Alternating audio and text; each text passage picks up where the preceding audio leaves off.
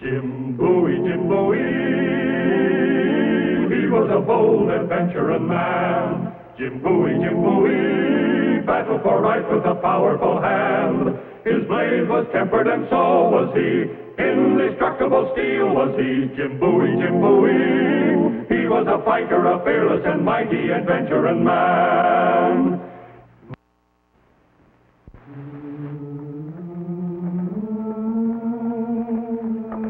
This is Jim Bowie speaking, and this is a dark alley in the city of New Orleans in 1830. Congress had passed a law prohibiting the importation of slaves from Africa, so a new trade had sprung up, the trade in stolen slaves. It was here in the dark alleys of New Orleans that this trade flourished under the leadership of ex-pirate Jean Lafitte and his band of cutthroats. Human life wasn't cheap. A prime field hand would bring as much as $1,000. Papers were forged, and the poor devil who dared raise his voice against his captors was brutally whipped into submission. Praise the Lord. Mr. Bowie. Jim Bowie. Don't move, mister, or I'll split your head open before you can cock that rifle. Cut him down. You both heard me. Cut him down. Take that knife and cut him down.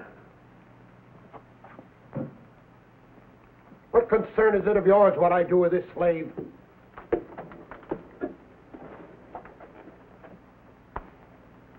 He's not a slave, mister. He's a freed man. I gave him his papers. You must be mistaken, monsieur. This man is the property of the Lateen Company.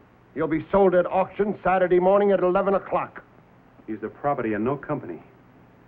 He was stolen from my plantation. A field hand of mine saw him dragged aboard a riverboat, and I trailed him here.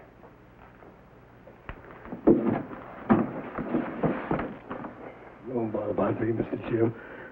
He's a bad man. Who's in charge around here? Who owns the Lateen Company? The rifle's cocked now, Mr. Bowie. Don't give him any reason to whip you, Joseph. I'll be back. I'll get you out of here.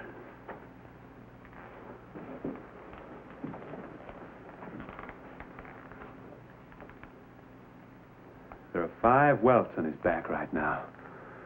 For everyone over 5, when I return for him, I'll cut a groove in your back with this.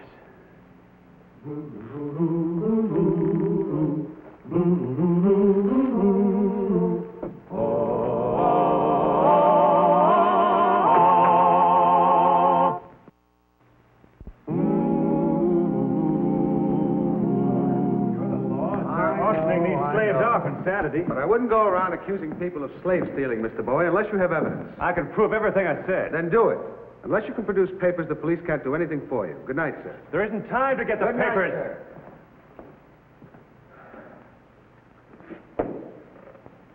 Mr. Bowie, allow me to introduce myself. I'm Jacques Toulouse, of the Louisiana Courier newspaper. Howdy. You'll pardon my eavesdropping, but when I heard that you were, in fact, the great Jim Bowie, I decided I must have an interview with you. I'm sorry, monsieur, but I'm in a hurry. A friend of mine's in trouble. Yes, I heard. Something about freeing a man named Joseph, a former slave. If the monsieur will permit me to buy him a glass of wine, I may be able to help him. This way, Monsieur Bowie. You've stumbled into something that even police pretend doesn't exist. Tell me, who made your first knife, Mr. Bowie? Why? What are they afraid of? Ever hear of Jean Lafitte? The pirate? Please, Mr. Bowie, not so loud. This pirate has become one of our most honored, if not respected, citizens, since he helped General Jackson drive the British from the Bartender Islands. It has now become the custom, as well as a matter of discretion, so to speak, to look the other way when Pirate Lafitte turns his hand to slave trading. It's a large business in New Orleans, my friend, a very large business. And the men who run it will brook no interference. Not even from the law? Tell me, why did you sharpen both sides of the blade near the end? Where will I find Lafitte? He lives on Galveston Islands, but he has a business partner, a Monsieur Pierre Gravien, who lives here, and who is just as dangerous. Where will I find him? I'll give you his address in return for the story of the knife. Agreed. 24 Rue Sablon in the Vieux Carré.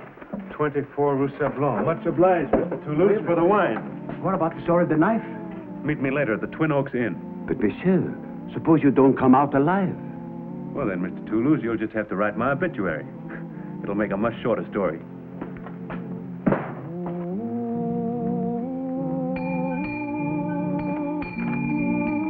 Good evening. I've come to see Mr. Pierre Jouvin. Monsieur Jouvin is occupied with guests. It'll only take a minute. I'm sorry. He does not wish to be disturbed.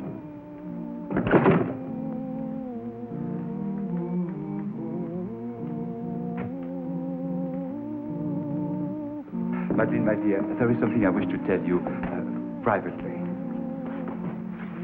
Excuse me.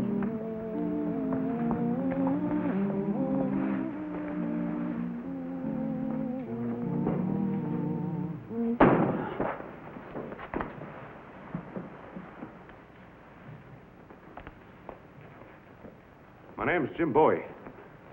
I'm looking for Mr. Pierre Jouvin. Is he here? I am sorry, monsieur. It's the one I turned away from the door. Will you be so good to follow me, monsieur? I'm not leaving till I see Mr. Jouvin. I am Pierre Jouvin. Now, what brings you to my courtyard like a man from another planet? I come to see you, sir, about a Negro you're holding in a warehouse on Water Street. His name's Joseph. Joseph Samuel Thomas. Names mean nothing to me. Where'd you get him? Through customary channels, I suppose. If we have him, our papers should show where we got him. Forged papers, Mr. Jouvin. Joseph is a freed man. I ought to know. He belonged to me, and I freed him. Are you prepared to prove this, monsieur? Yes, sir, I am. The papers are in the courthouse at Opelousas. Then get them, my friend, before you break into a man's house and make rash charges. There isn't time to get him. Your men are auctioning him off Saturday. You'll have to take my word for it. The word of an American. What's wrong with the word of an American? Maybe you've all forgotten that Louisiana is America now. A regrettable occurrence, monsieur. One we French choose to forget. Now, will you go, please? My guests are not amused by this unpleasant interruption. I didn't come here to amuse anybody. I came here to ask you to release this man. Jacques, show him out, please. Is that your final answer? It is. Then this is mine.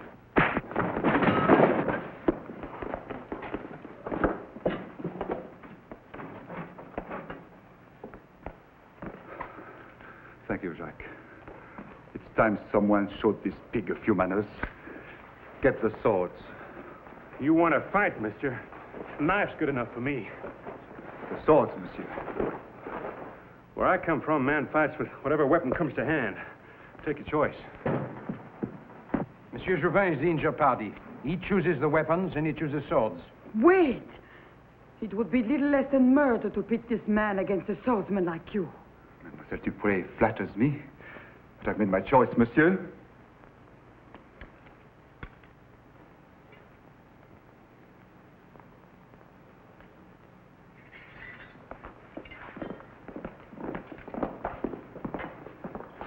Come, monsieur, your sword, vite.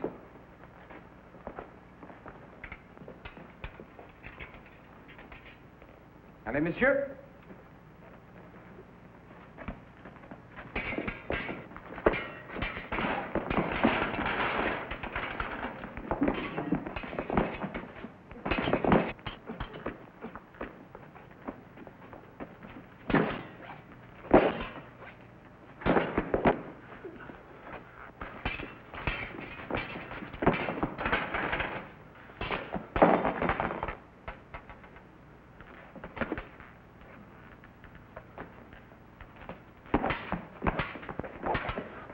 He's not a swordsman. Gravien is making a fool of him.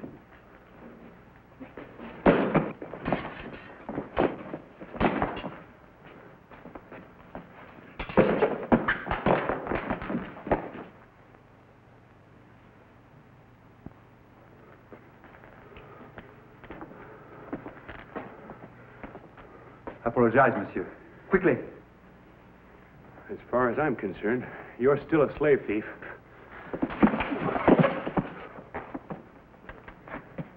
All right, Jouvin.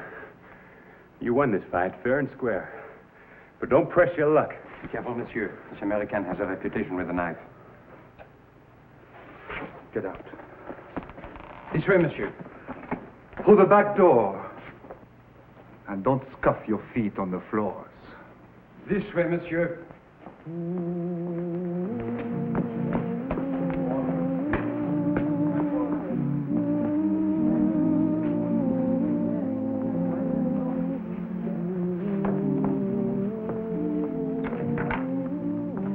Monsieur Bowie. You forgot these. Yeah, thank you. I am Madeleine Dupré. You are a courageous man, Monsieur Bowie, but you made one mistake tonight. You insulted Pierre Jouvin and gave him the choice of weapons. Next time, I suggest that you let Monsieur Jouvin insult you. He will be at the Club des Exiles tomorrow night. Perhaps if you disguised yourself as a gentleman, they might let you in.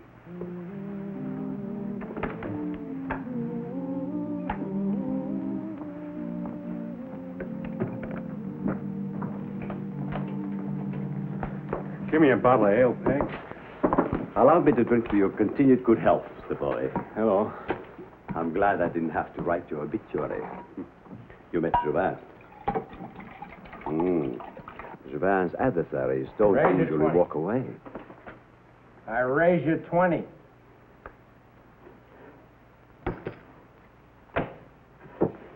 I go. Peg, is this man staying here? Yes, sir. I got you beat, mister. Just a minute. Give him back his money. Who says so? I said give him back his money. Look, you know a man's too drunk to know what he's doing. Come on, you've played enough tonight, mister. Need any help, Mr. Bowie? You're going up to bed. Jim Bowie? Come on, up you get. I don't want to quit. You've had enough for the night, mister. Come on. You men use real good judgment. I'll take you to your room. Want to go? Yeah. Here we are. Oh. Thank you. Friend of yours? Him? I never saw him before. You mean you pulled him out of the card game for no reason at all? The man was drunk. He was being fleeced.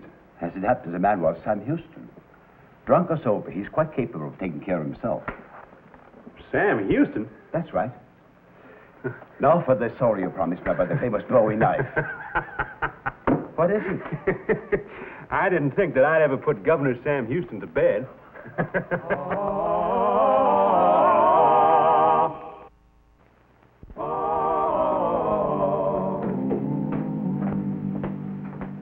Evening, Peg. Your carriage is waiting for you, Mr. Bowie. Thanks. Bowie. Did I hear somebody say Bowie? So you're Jim Bowie. What right you got pulling me out of a card game when I'm holding a club flush? You were holding a whiskey flush, sir, and you were being cheated. You're right, friend, you're right. And Sam Houston thanks you. Glad to be of service, Governor. Oh, no, not governor, just Sam Houston. Businessman, trader, adventurer like yourself. Peg, a bottle of Monongahela. So you're Jim Bowie. Come on, sit down. You know, you've made quite a reputation for yourself. I've been wanting to catch up with you for a long time. Sam Houston would like to know more about you. Did you ever hear of a place called Texas? Of course. My brother Rezin and I have been thinking of going out there and buying up some land. Well, here's to Texas. You ought to see it, friend. Why, its virgin soil lies untouched by the plow. And its vast prairies teem with buffalo. And riches. Riches beyond a man's wildest dreams. When can you leave, Bowie? Whoa, not so fast, Mr. Houston. I was just thinking of going there. I'm not leaving right now. Why not? I have my plantation in Opelousas to look after, and Why in Texas you'll have so much land will make that plantation of yours look like a sharecropper's half acre. Now, enough of this talk. When can you leave? I'm sorry, Mr. Houston. I can't even talk about it right now. A friend of mine's in trouble. Trouble? A Negro named Joseph. He was picked up by Lafitte's slave stealers. And he'll be sold at auction unless I can free him in time. Ah, bother with this fellow. You and me still got a lot of talking and drinking to do. You'll have to excuse me, sir. I gave this man his freedom. He saved my life once. I can't turn my back on him now. You know something, Bowie? The more you talk, the more Sam Houston wants you to go to Texas with him. Now then, you got any plan of action to free this friend of yours, Joseph? I've located the man who holds him. May take a little persuading. Well, my knife hand might not be as skilled as yours, but it's yours for what it's worth. Let's go, Mr. Houston.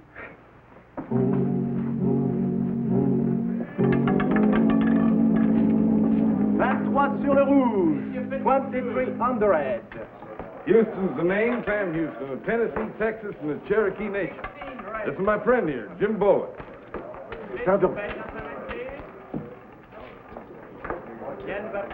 I'm Henri, the manager. Permit me to welcome you to the Club des Exilés. You honor us with your presence, gentlemen. Make yourselves at home. See what he called it? Gentlemen. Disguise is perfect. There's my man. The roulette table. I'll sit here. Chair's always a handy weapon.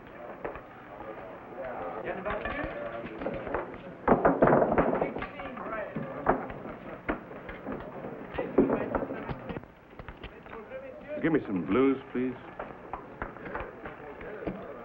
Henri? Henri!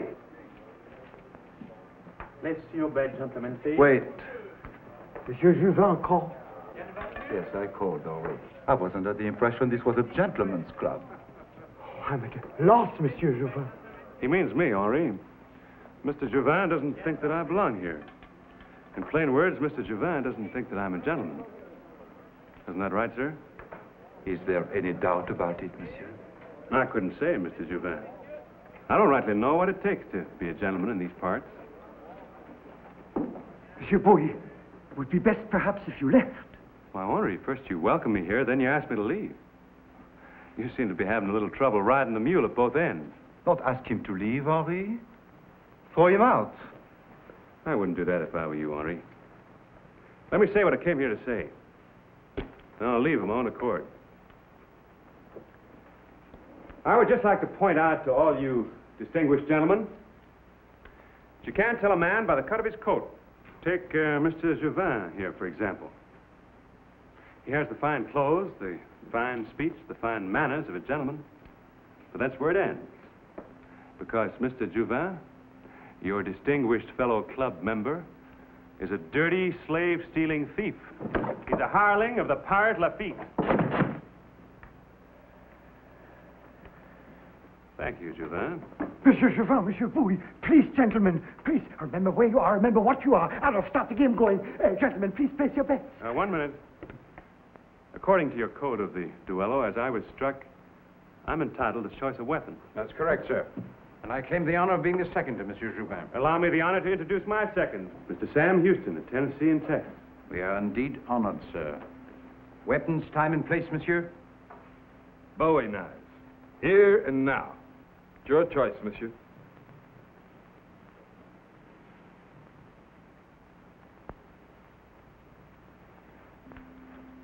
All right, gentlemen, step back and give him fighting room. Oh, please, not in here, sir. Oh, no, the equipment. Please, up here. Here's the wonderful lounge. It's very nice indeed. Come up here, sir. Look, it's a special room.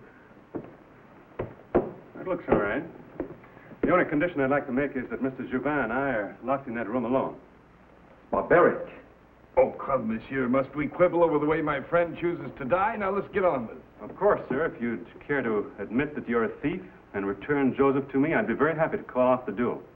Come, monsieur. Let's get this over with at once.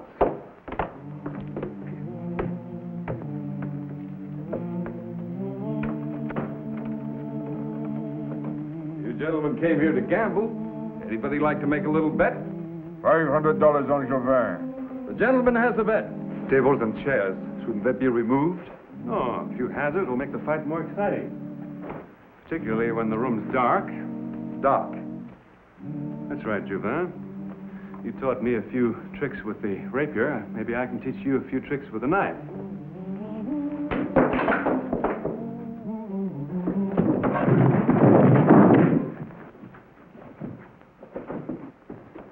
That's something for me to remember, Juvin. Never turn my back on you. No. Don't hold the knife like that. Hold it like this. That's right. That's good, Juvin. That's right. Try again. Come on.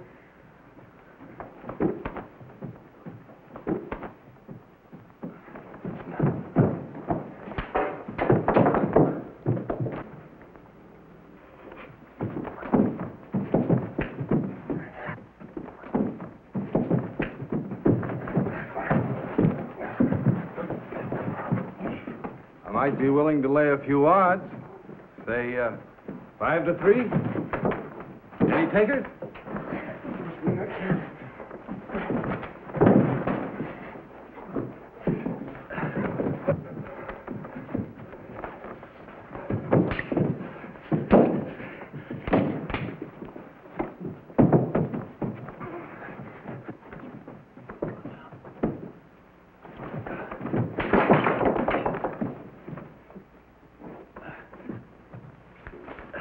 The odds are getting shorter, gentlemen.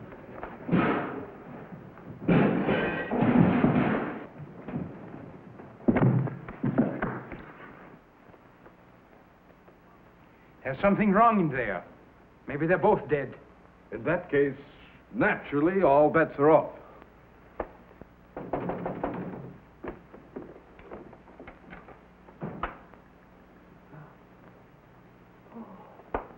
It's Pierre, his brother.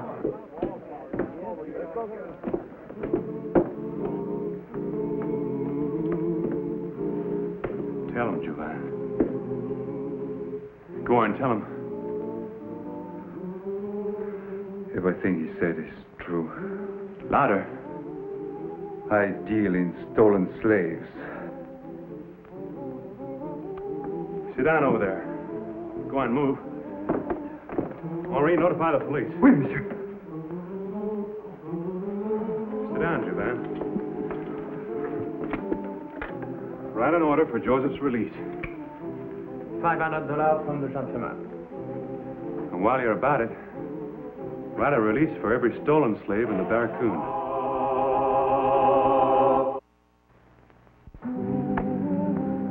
Let's have a look at your back. 5. Lucky for you, there aren't any more. How about the rest of these men? What's going to happen to them? They will be returned to their rightful owners. Good night, gentlemen. Allez, maison, vite!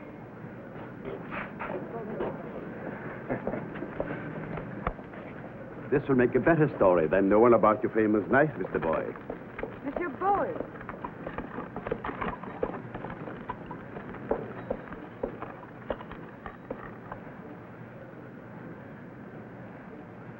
Hello. Hello. I see you took my advice. Yes, and it worked very well. Thank you. Thank you. You did us both a very great service. That is right, my dear. Jouvin was becoming difficult. And now, as for you, I will give you just 24 hours to join me or get out of New Orleans. And who are you, sir, to give me such an order? Lafitte is my name. Jean Lafitte.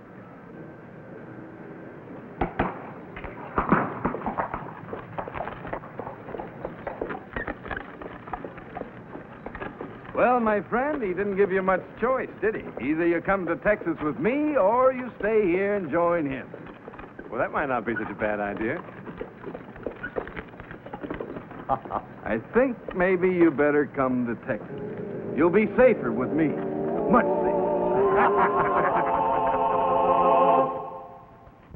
And here's the star of our show, Scott Forbes. Hello, everyone. Hope you enjoyed tonight's show. And we'll be with us next week for another exciting adventure in the life of Jim Bowie.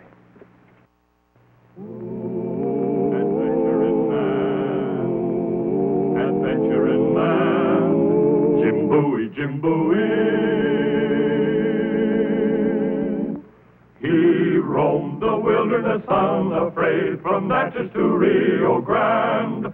With all the might of his gleaming blade, he fought for the rights of man. Jim Bowie, he was a bold adventuring man. Jim Bowie, battled for right with a powerful hand.